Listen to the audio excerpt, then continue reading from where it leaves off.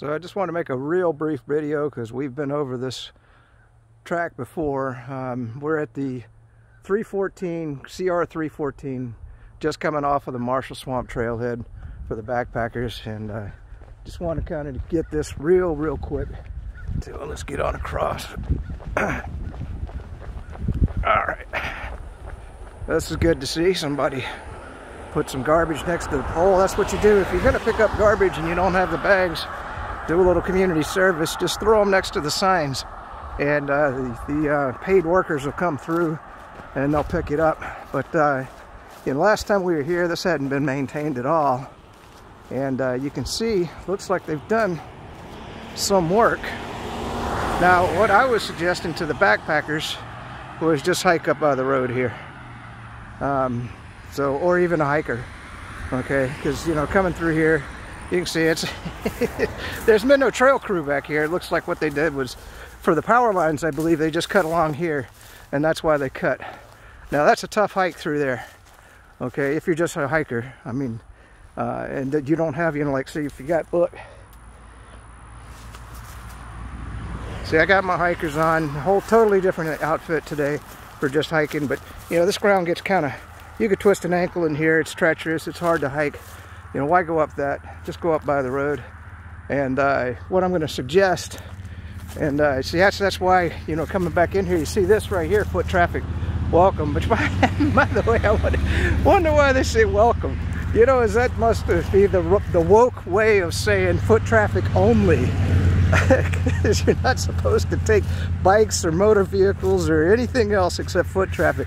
So welcome, yeah, it's welcome, all right, but it's supposed to be only. I hate this woke stuff.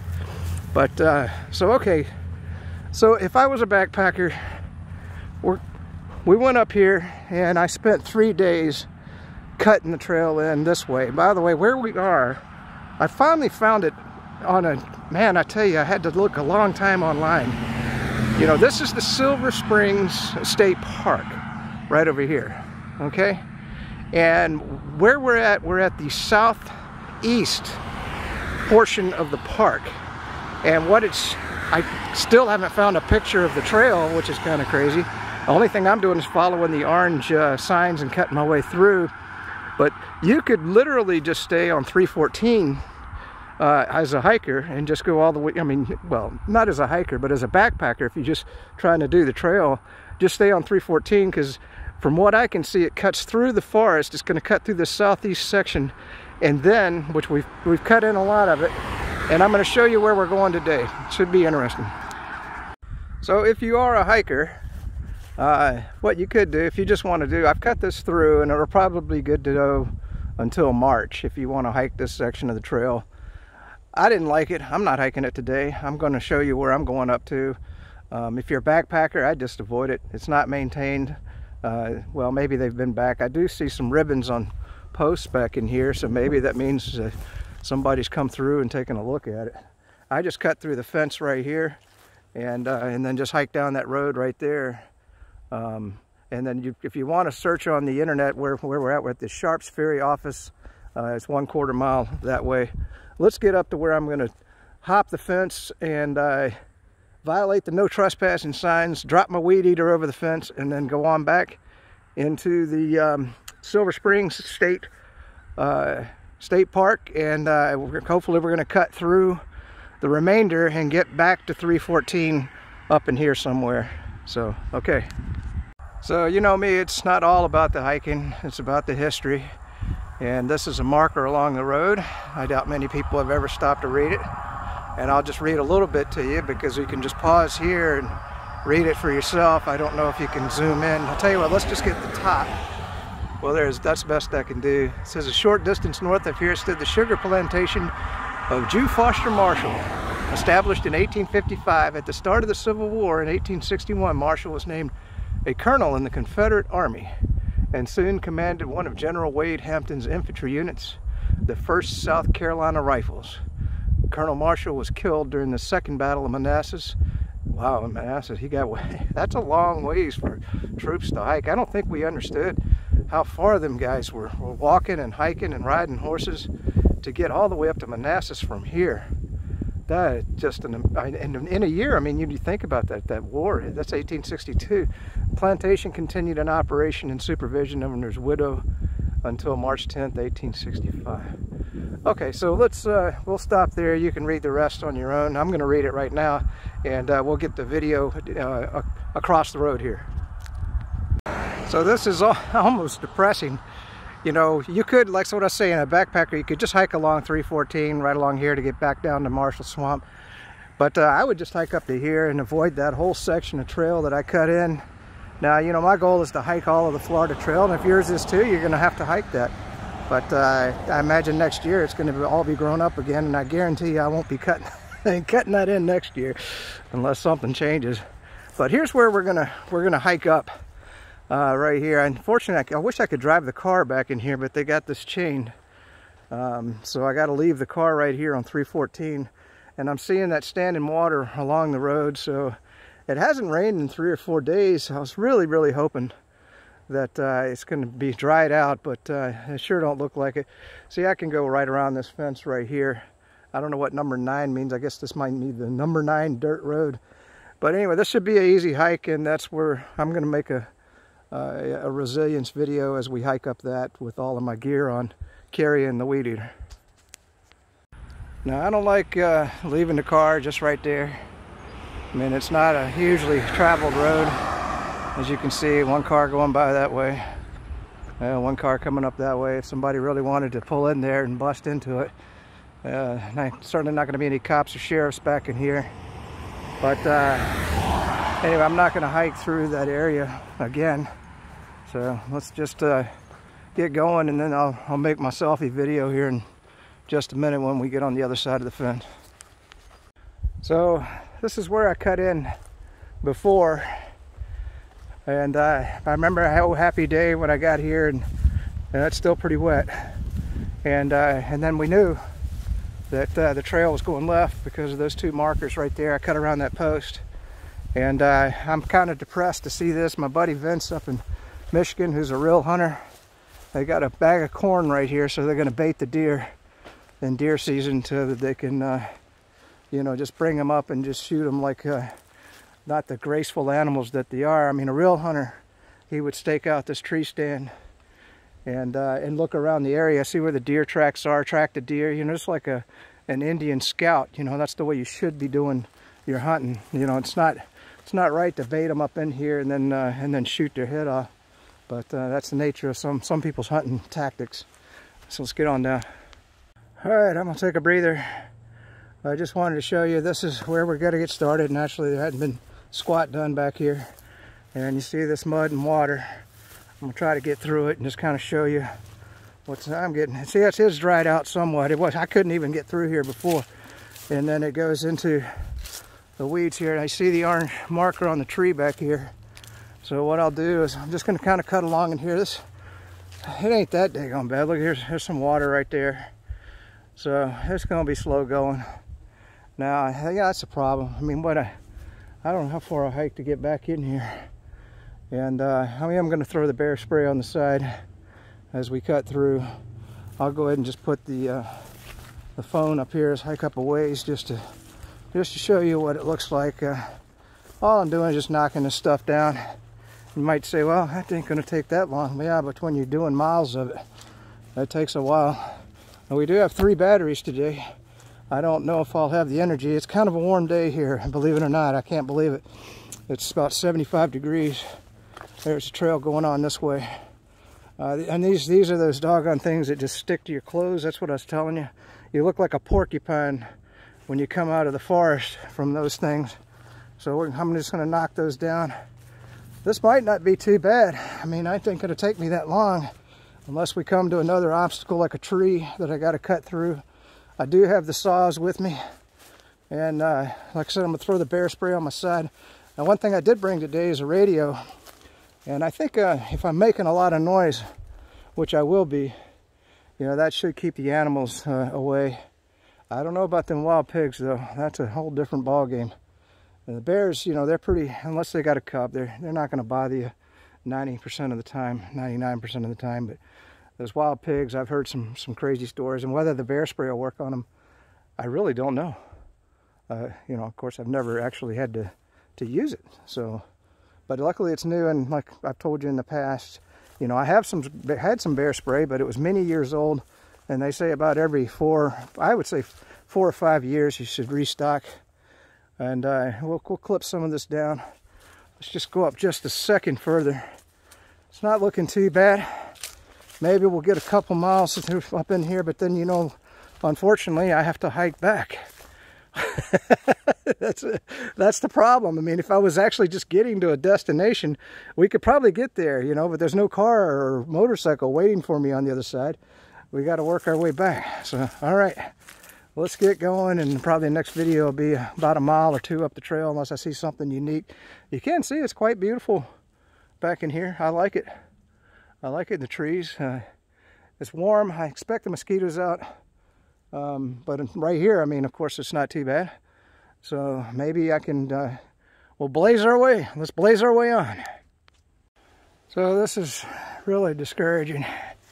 I just thought I'd show you. This is really slow going. I bet I don't get 1 mile today.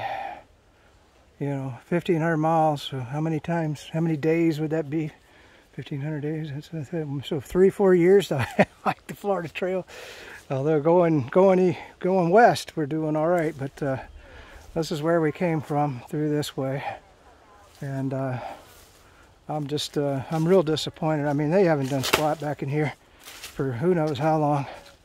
I guess even here in Florida, I mean, we got tons and tons of money coming in, and I know the state government has money. Why isn't a trail crew been back in here probably since I'd say last winter for sure. I mean, anything to be grown in that much is just crazy. And so cutting my way through, you know, like I said, you look like a porcupine, and I could cut just enough, but I'm trying to do a little maintenance here. I guess we'll go back west and just enjoy another day and come back out in a couple of weeks. But you can see the orange marker back there. I'll keep going because might as well wait till I, you know, gotta hike back, and it's gonna be dark by the time I get back. All right. Thought I'd get a video of this. Good news is I don't have to bring the weed eater, because I'm cutting my way with these, because this will just break the string off on the weed eater. As you can see, I'm just doing enough to be able to hike the trail, and you can tell by my voice I just drank some water.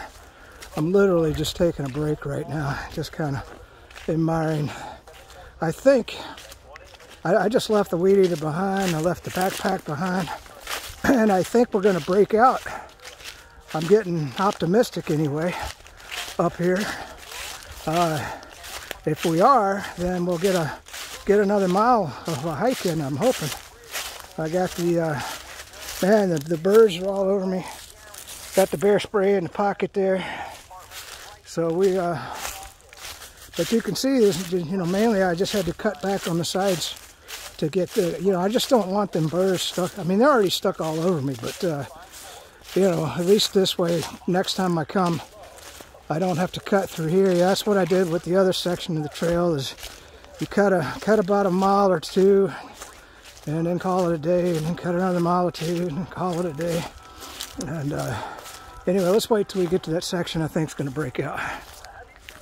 So let's get a selfie here. Yeah, I had to pull the bug netting out. It's a different type of bug netting. Got this in Canada, actually.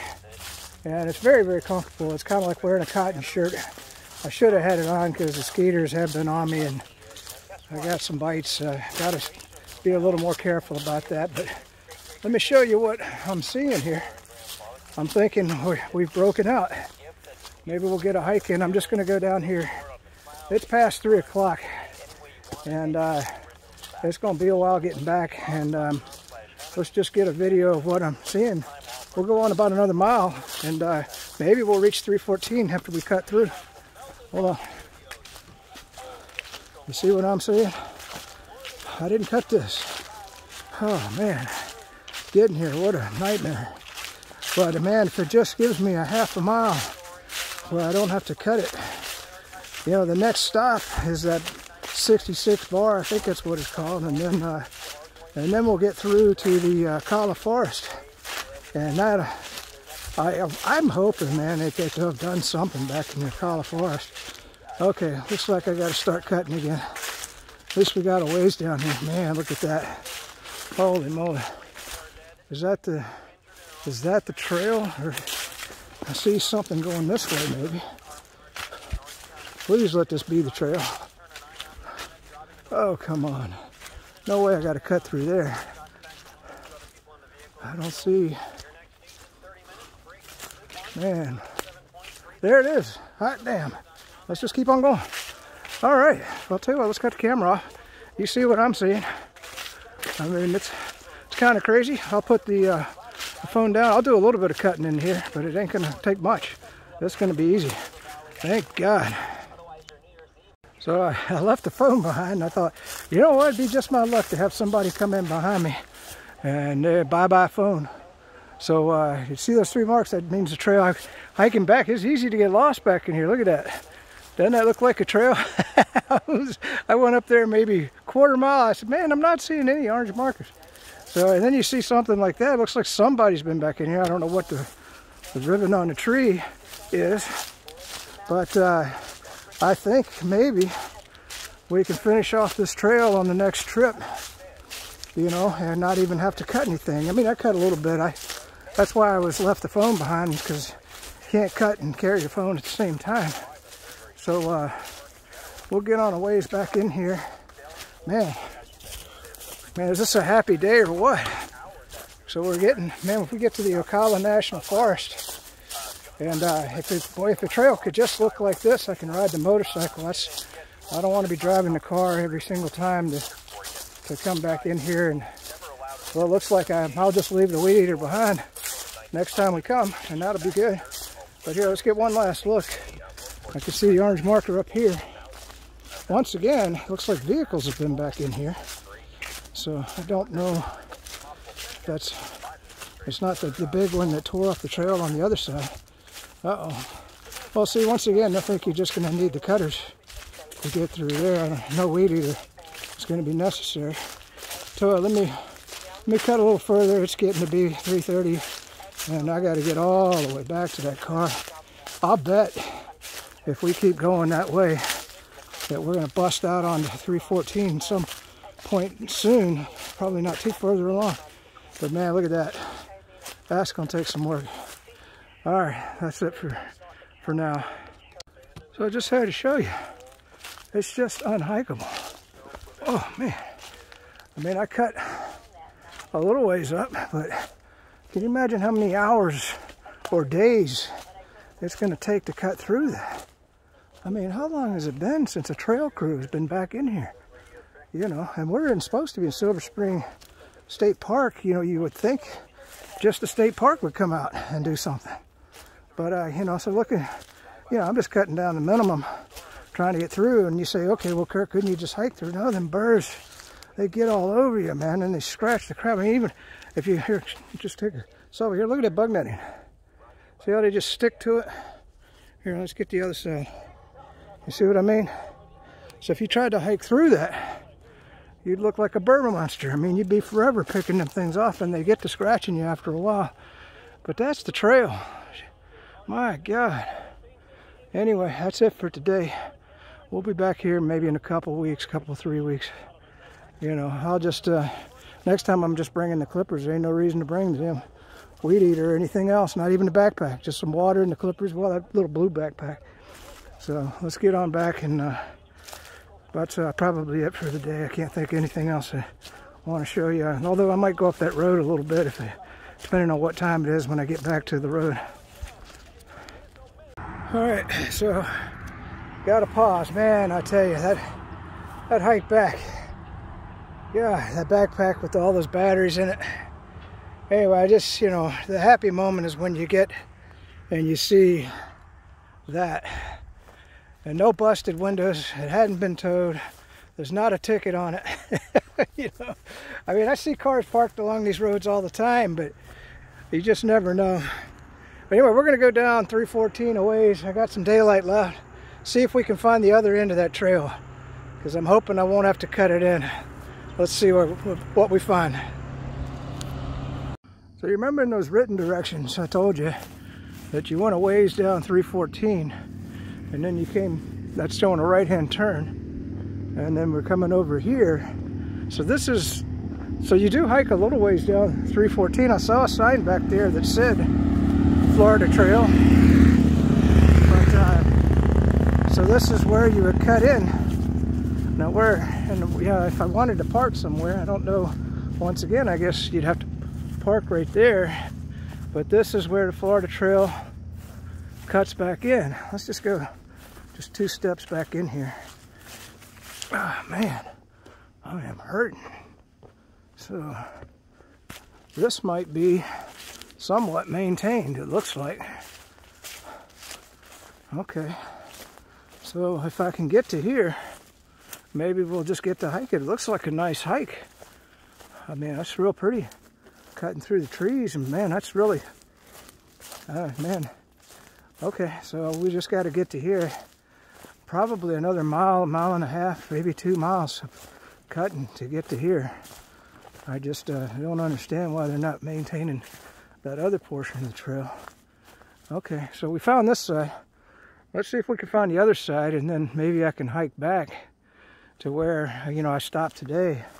And that might be a better way, and maybe not go all the way back, just leave some of it the way it is, and just say we did, just say we did. Now I do want to hike the whole thing. Well, I'm going to cut it in. So, but it's good. This is encouraging.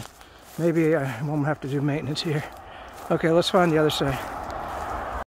All right, so we got it figured out finally. The road that I went up, it's not that far down here. For all that trail that I cut, you know, I guess they're just trying to make it interesting to go through the woods. But you could, if you're backpacking, just come straight down 314 from Marshall Swamp, and the trail goes this way. There's a river up here going that way. But here's what it looks like. So what if I'm gonna hike this spot, I can't be that far from this point on the trail. You can see I'm just gonna have to cut it in. It's unhikeable. But I'm hoping that, well, maybe I was only about a mile that way before I quit. So I don't know, you know, I can even bring the weed eater from this side, because now I don't have to hike down that dirt road.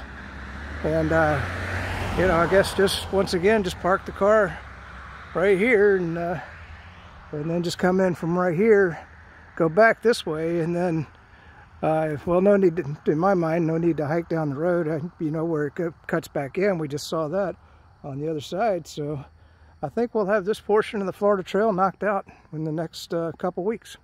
All right, that is it for today. I know you're happy.